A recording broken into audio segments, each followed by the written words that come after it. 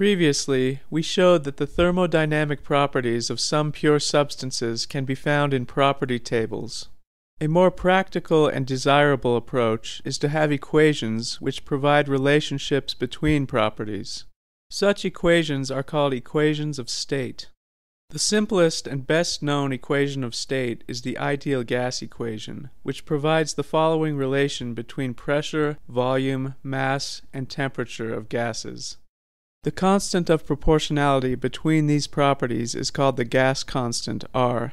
This constant is different for every gas. An ideal gas is an imaginary substance which obeys this relationship.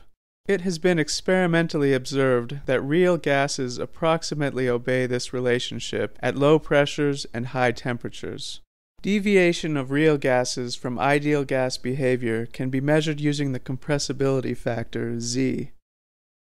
The closer the compressibility factor is to 1, the closer the gas approximates the behavior of an ideal gas.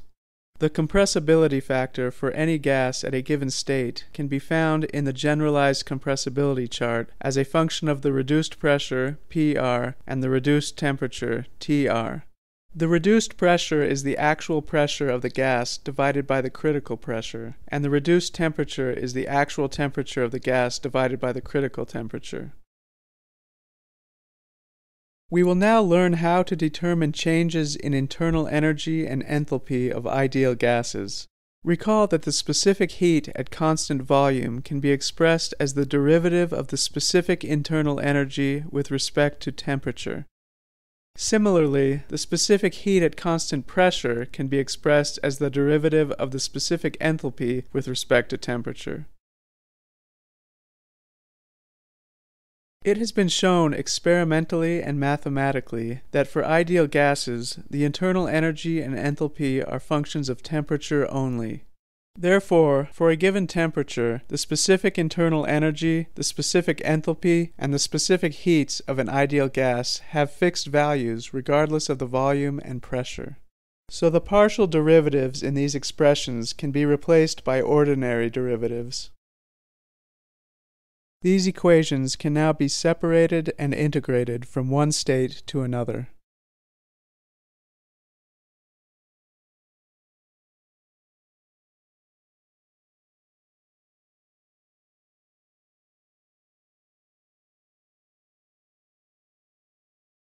The integrals on the left side simply become the change in the specific internal energy and the change in the specific enthalpy during the process.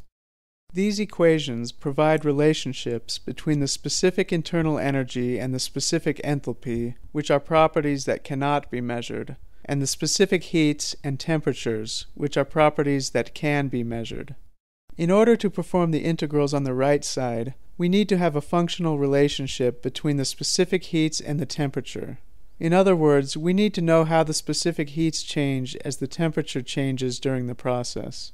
It is a common approximation to assume that the specific heats do not change with temperature. The constant specific heat can therefore come out of the integral, and the change in specific internal energy during a process simply becomes the specific heat at constant volume times the change in temperature of the ideal gas during the process.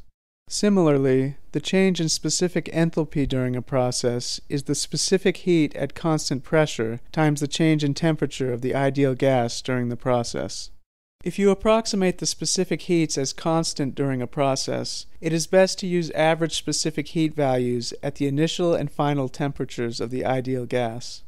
In addition to these property relationships, the specific internal energy and the specific enthalpy of some ideal gases can be found in property tables as functions of the temperature.